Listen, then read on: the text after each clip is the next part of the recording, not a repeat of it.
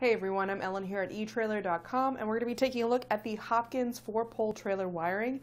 This is going to allow you to have that 4-pole connector at the back of your vehicle so you can tow your trailer safely and still have all of your lighting functions. The nice thing about this wiring harness is that we don't have to worry about any hard splicing into our vehicle's electrical system. The only real connection that we have to make is to the battery, so it's going to make it really easy. Everything else is just going to be plug and play, and should be pretty simple to get installed. So let's take a little closer look at what comes in the kit. This is going to be your wiring harness. So this is going to be our 4-pole plug that's going to go at the back of our vehicle. You can see it has a little dust cover to keep that protected from the elements. Something that Hopkins also does for their connectors is they have it wrapped in this fabric tape. So it's going to help to keep that a little bit more discreet, rather than having all these colorful wires, and also helps to protect the wires themselves.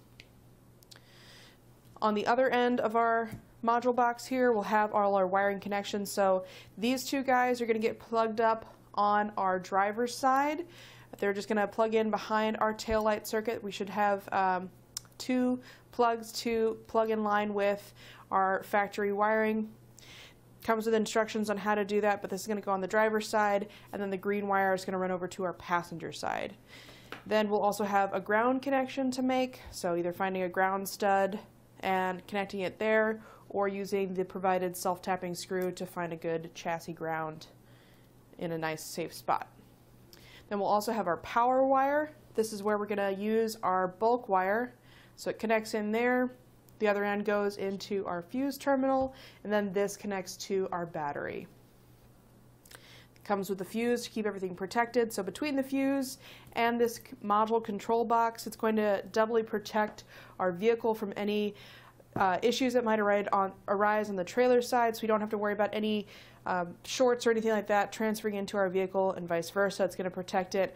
Our lighting functions are going to work the same with this installed.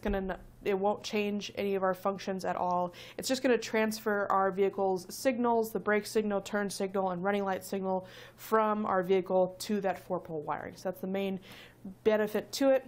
In addition to the kit there, we'll also get a nice handful of zip ties, a couple little mini ones, that self-tapping screw again, and then a little packet of dielectric grease. This stuff is really nice to put on your connectors, especially anything that's going to be outside the vehicle, so the 4-pole wiring for sure. These connectors, not a bad idea to put some dielectric grease in there. Basically it just creates a little barrier between the electrical connectors, the actual metal piece inside those, and the elements, so it helps to prevent them from getting built up with rust, helps them from rusting at all by being a moisture barrier as well. So good idea to put that on any of your connections. This is going to be a specific fit for the 2003 through 2005 Honda Accord Coupe. And again, it is going to be custom fit, so should be pretty simple to get this installed. One thing that I kind of like about Hopkins wiring is that they have a lot of these connectors pre-crimped on there for you, so it takes a few steps out of it. There are a few connections that you do have to make, but all pretty straightforward. Again, it does come with instructions, so it should be pretty easy to get installed. And that's about all there is to it for our look at the Hopkins trailer wiring. Again, I'm Ellen here at etrailer.com, and I hope this video has been helpful. Thanks for watching, and we'll see you next time.